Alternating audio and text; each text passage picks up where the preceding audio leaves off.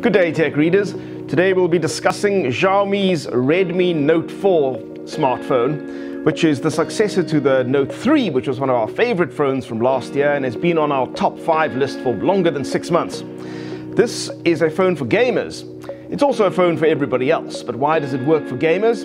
The screen specifically is incredibly sharp and bright, we find, especially for a phone priced in the mid-range. We'll get to the price at the end.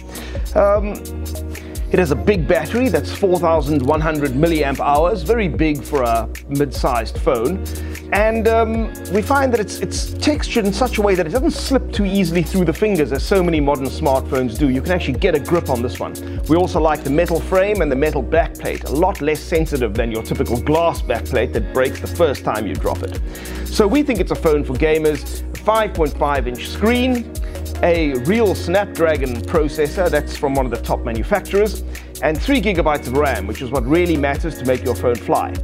And 32 GB of storage. That's pretty generous at the price, since most phones in this bracket are normally about 16 GB. It has a removable storage, as you'd expect, a 13 megapixel rear camera, and 5 megapixel camera on the front.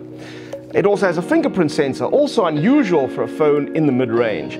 So we think it's a gamer's phone because the screen is large, very bright and sharp, and it's got a really large battery, so it keeps going for a really long time. And it's easy to hang on to when you're playing. It's also the phone for everybody else because the price, 3,600 Rand, very hard to argue with that price for a phone of this quality.